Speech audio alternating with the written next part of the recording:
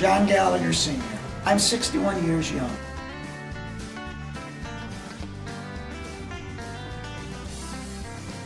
It's exciting, it's adventurous, it's a hell of an adrenaline rush. I guess I can't play golf with a damn. Since I've raced for a while, it's like I have another family out there somewhere, and I really look forward to the change of pace and going out and seeing all the people that I've come to be friends with over the last 2 years. I race for Polaris, and I race the Polaris Outlaw. Both the IRS and the new S are straight bottled units. I'm still trying to decide which one I like the best. I have 2 machines. They both work well, and they both have features that are good under different conditions. So my new dilemma is, which bike do I ride for the track that I'm now sitting on?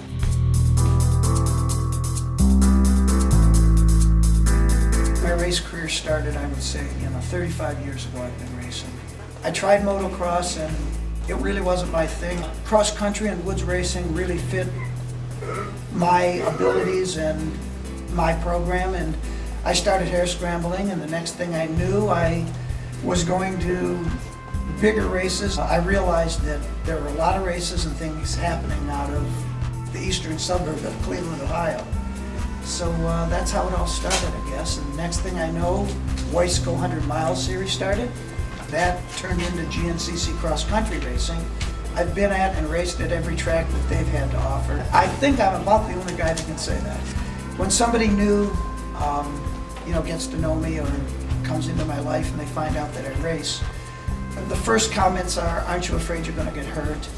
Isn't it dangerous? And all that kind of nonsense, which I almost take offense to, because it's okay if you're out there getting hurt playing hockey, basketball, or football. That's cool and that's okay.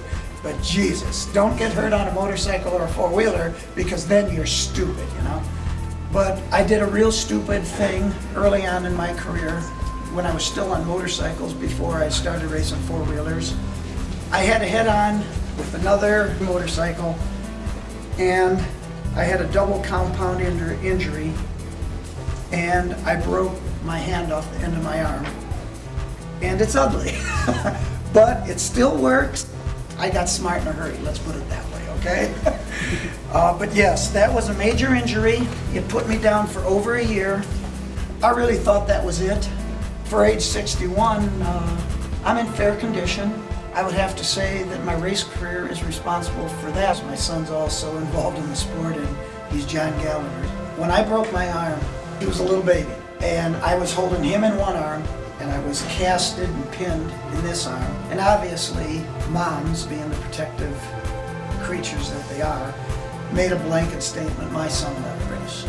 But for his first birthday, we got him a ATC T70. He was never supposed to race that, but one thing led to another, and he ended up racing four-wheelers. So, did he look up to me? According to a little article he wrote, he did, but I never realized that too much. Tracy Checo, who's a great rider and a really good person. I've come to travel with her a little bit to southern races with my son. We were running together, and on the last lap, there was a creek jump. Damned if I could pass her. I figured, what the hell. So I took the creek jump and came out in front of her and held that to the end, and I took overall, so that's my only morning overall. And that was pretty exciting. So I would have to say in the last 5, 6, 8 years that one stands out as my most memorable race.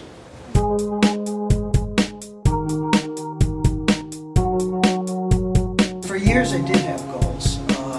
My goals were to win championships, to win races, to do as best I could.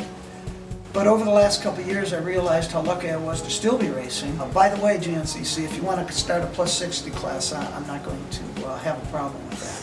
Even last year, in a magazine interview, said, I want to win, I want a championship, I want a podium. But then, after having one of the toughest years I've had so far, I could have easily have lost the championship, but somebody in the class made a mistake. All classes are competitive. The popularity of GNCC racing is growing immensely. Obviously being a class champion, you have a target on your back, and I've been wondering for years now, who's it's going to be that's going to take me out.